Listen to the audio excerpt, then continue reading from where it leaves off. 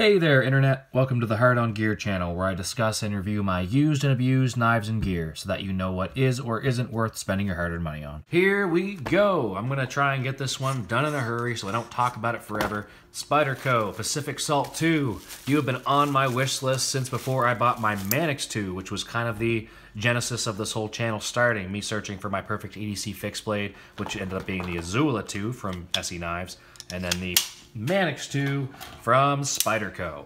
But while this wasn't in my top 3, I'd say this was probably my 4th pick for what I needed for, or what I wanted for my ultimate EDC slicey dicey folding knife.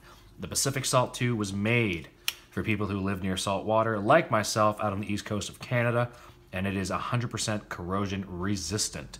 Dare I say corrosion proof. Now, the old Pacific Salt and most of the old Salt lines, because there's a Salt version of a few different knives of Spyderco's, then there's the Pacific Salt and the Atlantic Salt, and then there's different salted versions. Anyways, they had previously had H1 steel, which I've heard compared to being soft as butter, which I'm hard on gear. That is not a knife steel that is conducive to the way I treat my stuff. So this upgrade, this is the blade steel that I think is pretty much what is going to be my favorite blade steel, LC200N.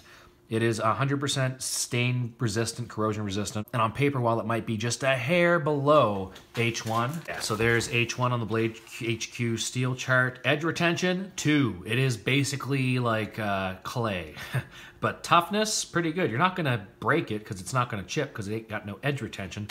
Easy to sharpen and 100% corrosion resistant. LC200N, however, is essentially in the same category. Oh, that is 1095, which is not corrosion resistant at all. LC200N is a 9 out of 10, which is a step below. But from everything I've seen online from different tests and people sticking these in water and using them for a long time, you're not going to get any staining on this. Now, you'll notice that the edge retention is way better. We're getting closer to the realm of S30V, S35VN, as far as edge retention. So S30V, good edge retention, ease of sharpening, toughness, pretty balanced, not as corrosion resistant. The LC200N is pretty much stain proof while boasting most of the same properties. So we got a 5, a 5, and an 8. LC200N has got a 6, so a little bit lower edge retention, but people claim it's almost as good while being a little easier to sharpen, just as tough, way more corrosion resistant. So enough of that knife steel stuff. I'm not an expert on it, just trying to learn as best I can. The LC200N right away caught my attention. It is gonna be a hella good steel. Now this blade style is the same as the Endura from Spyderco. Never had one, never used one, but it's a very popular, no Spidey flick yet. Oh, so close. Damn. Very popular blade shape and knife style from Spyderco. Very similar to like a lot of their other military and larger knives. This is as well not a fancier, I'll call it a fancier knife like the Manix 2 or the Paramilitary 2. PM2's got its compression lock and the Manix 2's got the ball bearing lock. This is my first Spyderco with a back lock, and Spyderco's back lock is supposed to be just as good as anyone else's. It's just a back lock.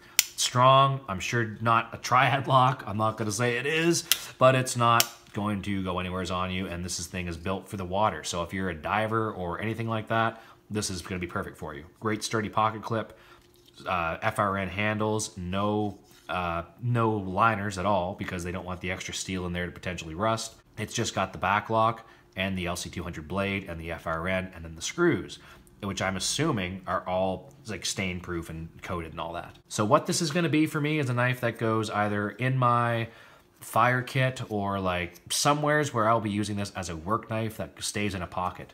Because the Manix 2 was great, but especially in Nomex pants or something where I'll be doing or moving around hills, I got thick thighs and anything in my pockets, in my main, whatever your main left and right side pockets, it just makes my mobility go right to shit. So this is pretty thick, and to have this in my front shirt pocket, it's not a bad place to have it, but I notice it for sure. It weighs down on my neck a little bit, and it certainly does make that pocket sag. This is way lighter. Geez, only a couple of ounces maybe. I think this is 0.1 ounce light at the moment, so we'll just add a 0.1, so 2.6. Definitely noticeably lighter than the PM2, and way lighter than the 5 ounce Manix 2 from Spyderco. Not getting the Spidey, there we go, a little bit of a wrist flick and I got it. But the Spidey hole on this, Easier to hit even than the PM2 and the Manix 2 because of how pronounced it is out of the way of the handle scales. Phenomenal. So the price, you're gonna get these for around 140 bucks in Canadian dollars, between 130, 40, 50, somewhere in that ballpark. In America, you can get her for around 100 bucks, I believe, maybe $110. Just over the budget price for a lot of folks, what I would consider budget, and into the range of getting to be a little more premium materials. LC200N, very new. The last couple years, I think Spyderco is the only company still who are using it, or at least as far as I know, beginning of 2021, they were the only ones successfully working with LC200N. But this is made they're designed by Sal Glesser. They've got their Sal or Eric Glesser logo for whoever helped design the knife, and Sal being the father. And Seki City, Japan, which is one of their main factories. They do some knives in America, like the Paramilitary 2 and the Manix 2. This is my first overseas Spyderco. But the quality and everything's supposed to be just as awesome, and the feel of this thing, again, it's supposed to be a cheaper, lower maintenance knife, so it's not gonna have the same quality and hardware as this, but it feels to be just as reliable.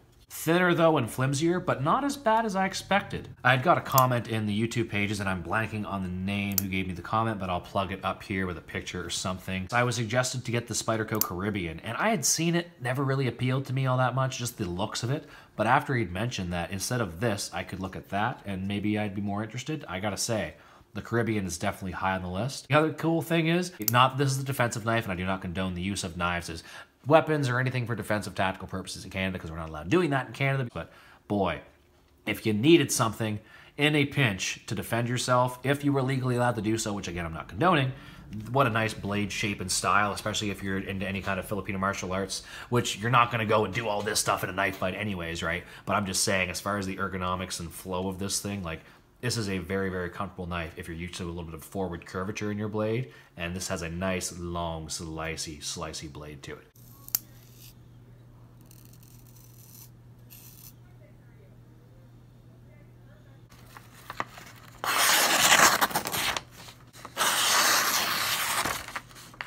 And this like modified drop footy Warncliffy, not a Warncliffe, but a modified drop foot thing. It just looks like a different kind of wounded bird, as a Metal Complex says, than the Paramilitary 2 or the Manix 2. Let's do some size comparisons right quick while we're right there.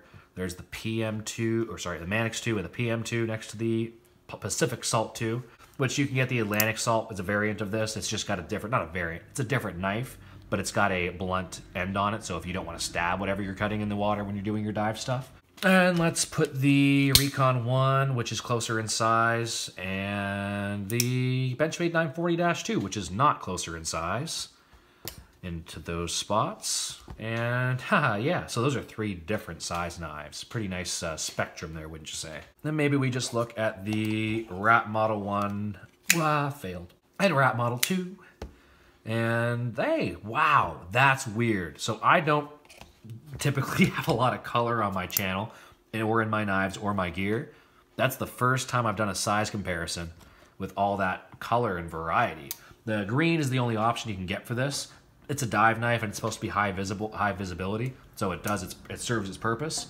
But I don't know that I really would ever pick that if I had other options. If it came in black, I'd probably buy it. If it came in black on black, I'd definitely buy it. This was purchased to be a emergency knife or something that I didn't care if I lost or beat up, something to stick in a backpack or whatever. The Rat Model 2 I haven't found a purpose for yet because it's too small and I don't like it. And the Kershaw Blur I also got in color, in blue.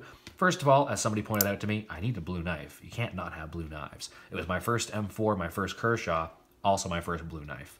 But it's only right-hand pocket clip, and I'm left-handed. I'll probably never, ever use it for much, so I got it in blue. There's some color, there's some variety. That is weird. I don't even know if I like that. I'm not really comfortable with this much color and variety on my channel, so we'll just snap off into a clean table. Cool, so I've got a few more things to talk about, but while we're talking right now, would you mind hitting the like button on this video so the content gets out to more knife enthusiasts and people looking for a unboxing video of this one in particular? Thank you, I appreciate it, they might appreciate it, YouTube appreciates it because it helps their content. In the box, we've got a Spyderco pamphlet, probably the same or so. No, it's unique to the Pacific Salt too. Cool. interesting. And you get this, oh, you can get it in full Spidey edge serrations as well if you really want to just cut rope and stuff. But it's full serration or no serration. I don't think there's a combo edge. If you need to cut a lot of rope, the Spidey edge is the way to go. And it's also got a little Spyderco sticker here. Reliable, high performance. Golden, Colorado, USA Earth, which is not where this knife was manufactured. But if you look on the Paramilitary 2 or Mannix 2, you will see Golden, Colorado, USA Earth. Sal Glesser, Eric Glesser.